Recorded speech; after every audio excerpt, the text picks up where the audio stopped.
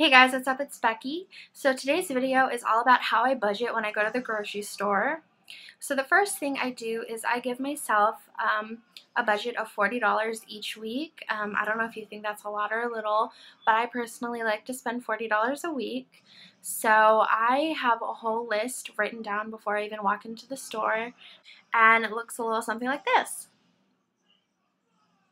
So you can see that I have a $40 budget, and I usually go grocery shopping every Monday. So I write the actual food that I need down the middle center. Instead of food, it normally says things like bananas, lean cuisines, pizza, soup, whatever else I buy, stuff like that down the middle. And then on the very left side, I write down how much I think it's going to cost. And for the most part, I have it memorized. Like, I know how much bananas cost. They're usually less than $2. Soup is about $1.40.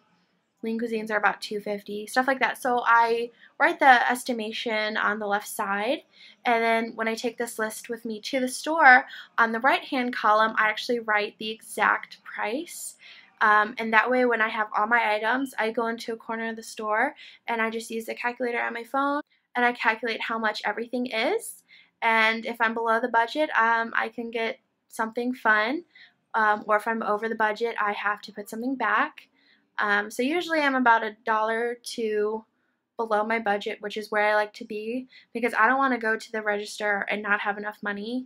So if you're really tight on money or just don't want to overspend at the store, I'd recommend doing something like this. It's a simple, basic, traditional way of not overspending at the grocery store.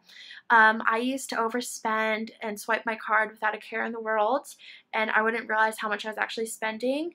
By using this system, for the last month and a half, I have never overspent at the grocery store. I've always spent $40 or less each week buying groceries. So that was my little tip for the day. If you're new to my channel, hit the subscribe button. I'm having a contest the second I hit 700 subscribers. I'm really close. I'm about 100 subscribers off. So please hit that subscribe button if you're new. I'd really appreciate it. And I'll see you guys in my next video. Bye!